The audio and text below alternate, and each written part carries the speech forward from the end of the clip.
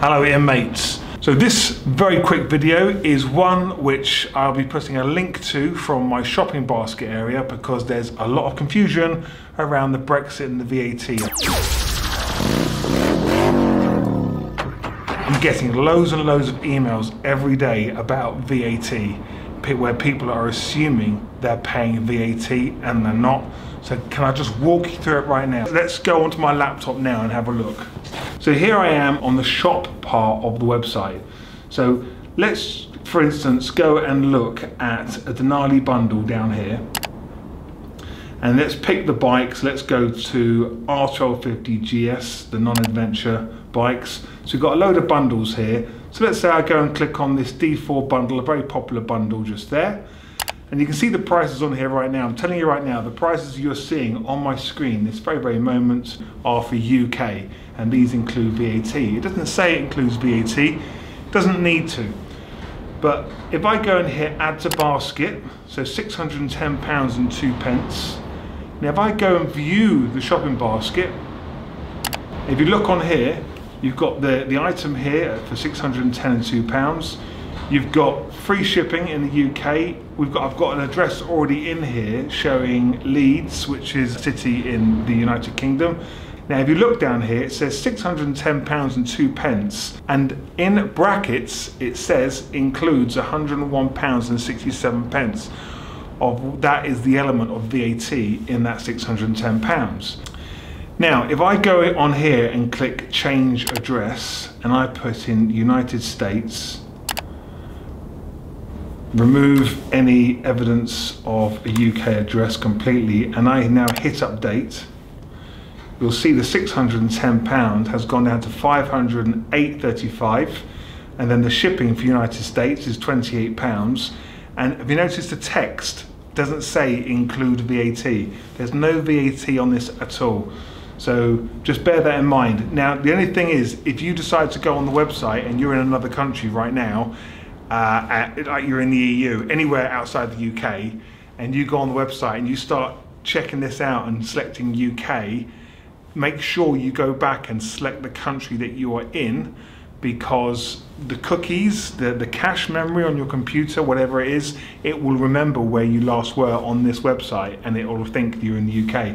The thing is, you can't pay too much, because if you are in the UK watching this and you're thinking, oh, I'll select United States to get cheaper prices, because if I go and navigate around the website now, so if I go and look at that D4 bundle, for instance, you'll see it on the website at $508.35.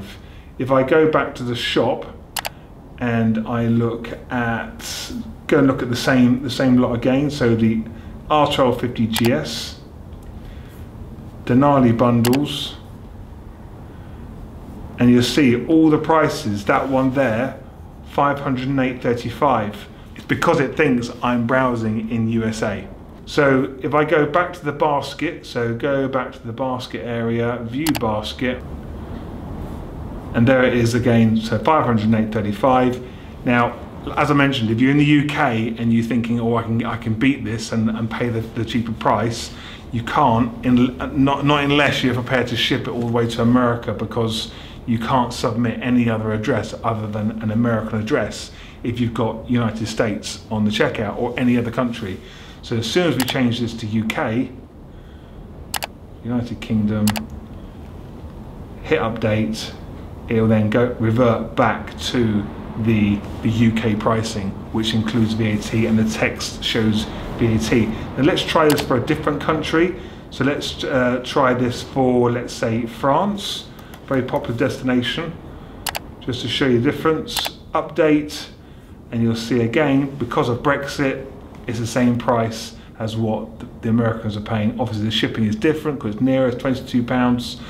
So the only place that is paying VAT is the UK. If you don't see the text VAT, don't worry, you're not paying VAT. So hopefully this has been of help to you, so you understand exactly how the checkout works. I'm not even going to mention VAT. If you're not in the UK, you don't see VAT. All right. Actually, one thing I did forget to mention, obviously you're paying less. So you're outside the UK, you're not paying our VAT, so you're saving some money initially, but you're now worried about the costs that you're going to incur when it hits your country. So there will be some duties implied. Now, I know that when I buy things here in the UK from America and I have to pay duty, I generally pay around about a £12 fee for that. It's like a handling fee. I pay like a £12 handling fee, and then any duties on top of that as well. So just bear that in mind. So I'm aware that some countries have got higher amount of tax than the UK. So for instance, I'm dealing with some shipments going back and forth from the Netherlands at the moment, and they are subjected to 21%. Now, what I am being told, because I've sold quite a lot of product since we went into Brexit, is that a lot of people aren't getting the tax bill that they are expecting. So it's a lot lower than what they're expecting. Now, well, maybe it's because I put all the paperwork, all the invoices via email to the customer. I don't put any invoices in the box, but that's just the way I do things. So I'm not doing anything wrong. It's just that I don't put all the invoices in the box. So that is obviously going to help you to save some money possibly. But what I'd like to ask you, because I do get emails every week from customers asking me to declare it as a gift or under-declare it. Technically, if you ask me to do that, you're asking me to break the law for you. You know, I think I go to prison if I get caught doing that sort of thing. So it's pretty illegal. So please don't ask me to do that. I do what I can to see whether I can save you some money somewhere in the whole process, but please don't ask me to do that, okay? Because it's just not fair on me. All right, so if you can afford it, buy it. If you can't, don't.